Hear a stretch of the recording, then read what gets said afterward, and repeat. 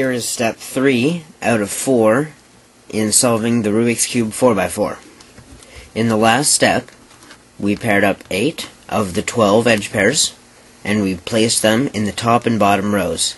It does not need to match up like this one does. It can be anywhere, like all of these.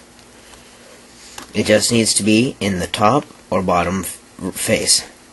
Now, we have to solve for these last 4 pairs here without messing up any of the centers. Now, if we have this green and pink, and this green and pink, and we were to do what we did with the other ones, and go like this and place them together, we would not have anywhere in the top or bottom layers to put it. So we cannot do that, because it messes up the centers. So we have to put that back, and now we have to learn a short algorithm. It is 7 steps in order to move pieces around without messing up the centers. So first, you position your cube so that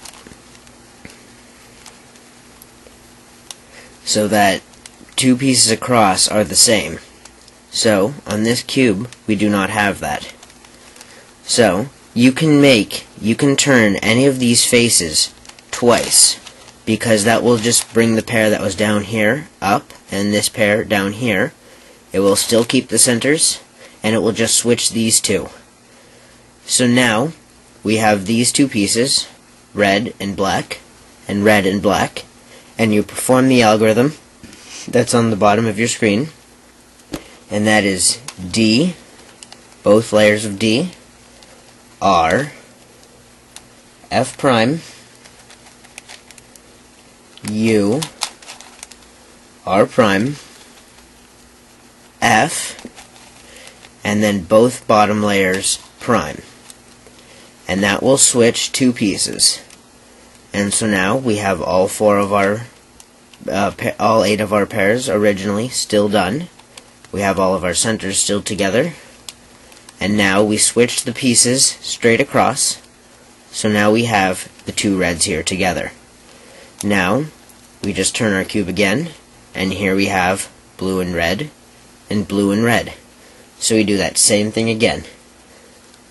The bottom 2 D's are F prime, U, R prime, F, and then the bottom D's prime. Now we still have our 8 pairs, still have our centers, and now we have another pair. We have this one and this one done already. Now, these are our last 2 pairs. As you can tell, this piece goes with this piece, and this piece goes with this piece. But doing our algorithm switches these 2, so if we were to do that, none of these would work out. We have to have them together, since it switches them like this. So we want to do our algorithm that I showed you in the last step to flip these 2, which is R, U, R prime, U prime, F prime, U, F. Now, that flipped these 2 pieces, so our green and pink is across from the green and pink, and green and red is across from the green and red.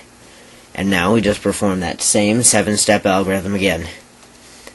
D, R, F, U, R prime, F, both D's prime.